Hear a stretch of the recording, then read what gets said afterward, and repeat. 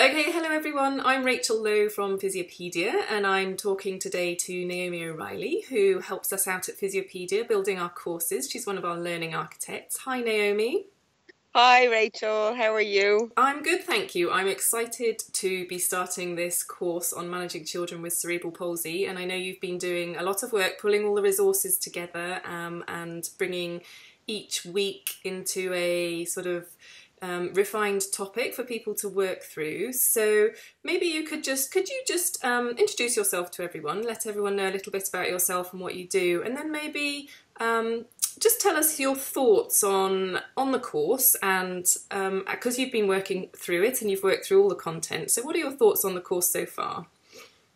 Hi everyone. Well, my background, obviously, I'm a physiotherapist. And have kind of done a wide range of work between hospital, private practice, and do a lot of sport.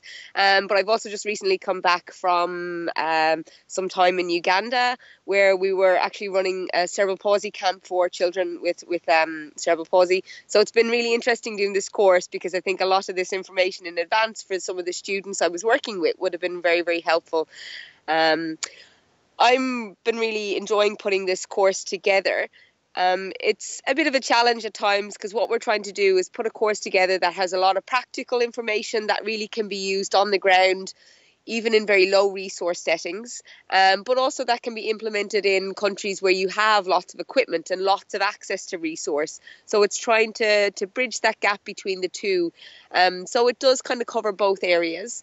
And we do try to give a lot of resources around evidence-based practice as well, that you can kind of link into and read through later on as you go through the course, or kind of tie in for extra information specific to kind of what you're working on. We try and cover quite a broad range within the course, because it's looking at possibly one physiotherapist that may be the only healthcare professional that a child and their family are working with. So it really does cover things really that can be outside the scope of a physiotherapist in many countries, but for some low resource settings, it does cover things like, speech and language type issues and occupational type issues that they just don't have access to those therapists as well. So it does try to cover that broad range. I think the biggest thing I would like everyone to really take out of the course is about that real positive environment working with a child with cerebral palsy, really engaging the child and the parent in the therapy that you're doing with them, having them and their empowerment be really a key part of what you do in your treatment. If you think of the time as a therapist we spend with the child, which could be an hour, an hour in the space of a month in some cases. In some other cases, obviously, we're lucky we get to see them in a more intensive time, but still it's the family that spends the most time with them. So making sure we empower the family to have that positive environment in the home, and ensuring the kids are enjoying their therapy, I think is really positive. I think we need to get away from the times where the child cries for long periods of time during the therapy, because it just increases things like their tone, makes them a little bit more anxious about therapy, which does have an impact on what we can get out of that child during that time. So I think the more positive and fun we can really make it and engage them, I think that the better for the child and the family in that longer run.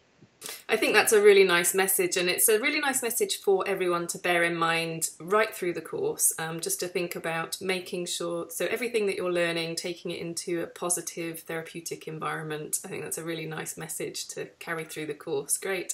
And I just want to highlight something, that we're speaking to Naomi outside, because Naomi lives in rural Ireland, and believe it or not, her internet is appalling. So we're talking to her on her mobile internet, and I just want to highlight that, because I know a lot of we have participants all over the world from over 150 countries, and the internet can be a challenge with these online courses.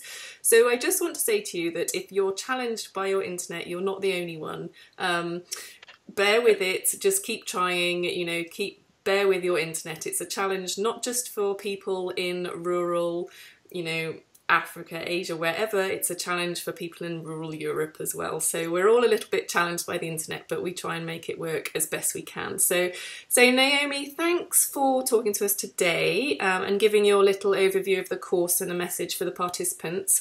We will see you. You'll be in the discussion forums helping people out, so look out for Naomi, and enjoy week one, everyone.